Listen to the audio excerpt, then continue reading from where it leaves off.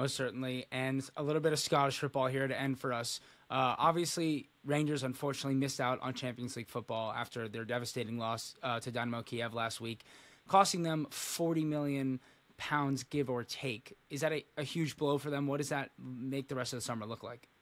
Oh God, it's a massive blow for Rangers. It really is, and I think it's really punctured the balloon in terms of the Rangers' hopes and expectations to really come back.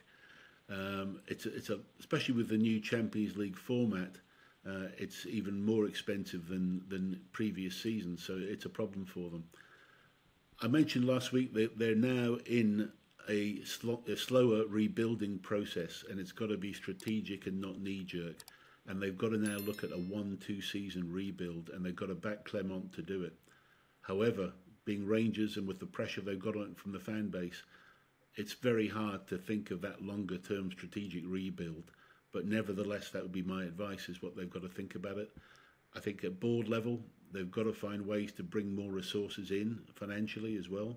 There may well be some restructuring. I don't know what the board's going to do on this situation. They hopefully get their stadium back. I've been hearing as soon as sort of late September, early October. If that's the case, that will be a positive move. But still, there'll be issues around that. A lot of mess still at Rangers to be swept up and cleaned up. But no, this was really bad news for them against Dynamo Kiev. It was the worst possible of outcomes for them.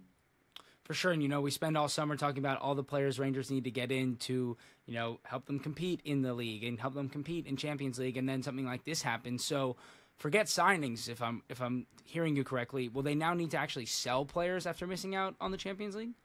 Well, it's possible, as I'm saying, that they're going to have to look at a strategic 1 or 2 year rebuild, and that may well mean selling players. You'd hope that they can still maintain second in the Scottish Premier League, even with a reduced squad. And that's got to be their goal, that they take their time and they start to rebuild during the January window, or probably next summer is when they would really be a big squad revamp. They've got to try and blood some of their academy talent, and they've got to just, as I say, look at a strategic rebuild. And it's painful, but it's something that has to be done now, and they've got to get the resources together to do that, and that may take some time as well.